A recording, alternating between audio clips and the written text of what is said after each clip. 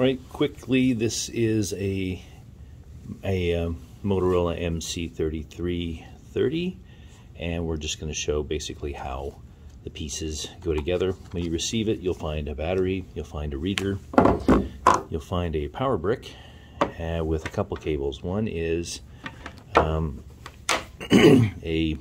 cable like this that will have a clip connector. You'll find the end here, stick that in.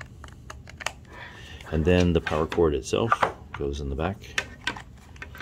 Okay, your power brick is now done, and in the back of the dock you'll find a micro USB and a power plug. So you put your power plug there. Right.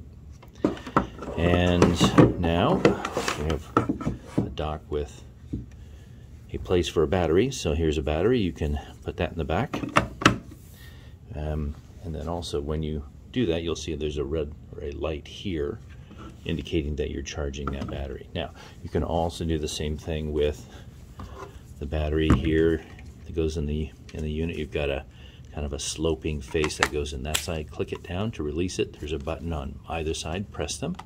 It pops out like that. Okay. How do you find out if it's TAA compliant? You'll look in here and see if it's made in China or made in Taiwan. Only the made in Taiwan ones are TAA compliant. All right, finally, set it in the dock, and it will charge. Okay, whether it's on or whether the operating system is on or not, it'll charge. Now, one last thing, there is on the back side of the dock, again, a micro USB slot, right? And you should receive a cable with a micro USB connector that can go to your computer, and you can transfer files back and forth that way if you're loading files. But in a networked environment, if you're not able to use Wi-Fi for security reasons or whatever, there is also in the kit that comes from ID Integration, we include a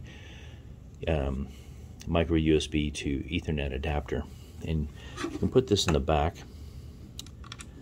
of the dock, and now you have the ability to make a LAN connection to this device as opposed to just a Wi-Fi connection. So whatever your preference is, if you do want to sync or communicate between this mobile device and your network while you're walking around, it obviously has to be Wi-Fi.